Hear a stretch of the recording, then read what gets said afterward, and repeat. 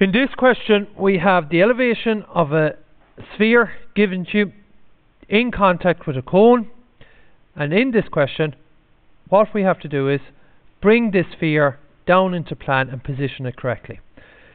The key problem with this question is, if we bring the center point of the sphere, as we do in all orthographics, straight down, in this question we don't know how far down it is. So the key to answering this question is in elevation.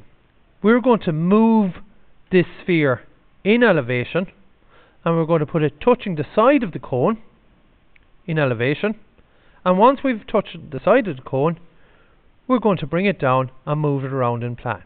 So to show you how this is done, first of all, we're going to bisect the angle here. Now, so we set our compass any size at all, and then from this point with our compass draw an arc, and from this point draw an arc. Now this is to bisect the angle. So when we've the angle bisected, we'll bring our center point straight across, and the reason we can bring it straight across is the height of this sphere will not change. Now this here is the new center point for the sphere.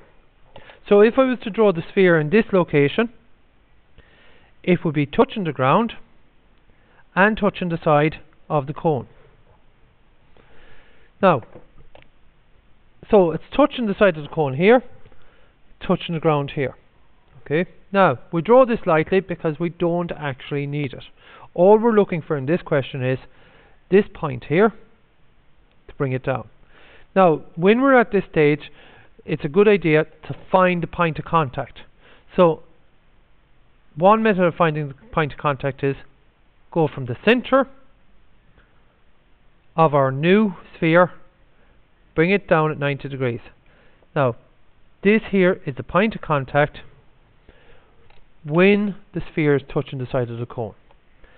Now to answer this question, all we're going to do now, bring the center point of our sphere straight down, bring our point of contact also straight down,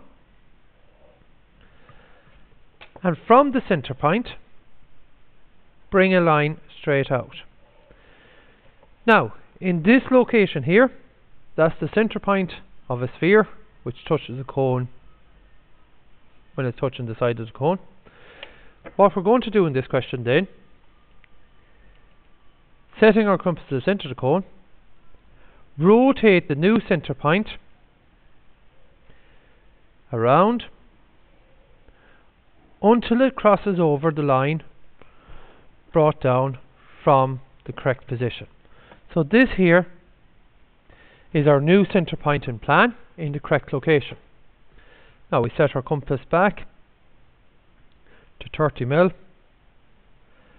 and draw the new plan.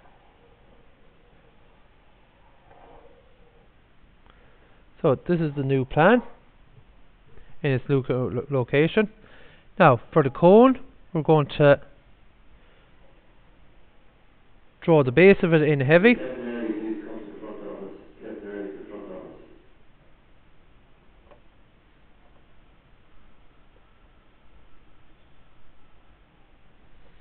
And draw that dotted, because that's dotted there. Now the last point we'll rotate around is our point of contact. So our point of contact is here, and to find the location of it in plan, we join our two center points together. So this is point of contact here. We bring our point of contact vertically up, and to find where it is positioned in elevation, we already have it when it's touching the side, so we just bring the height straight across. And if we mark off POC, point of contact, and POC, and that's all that's involved in this question.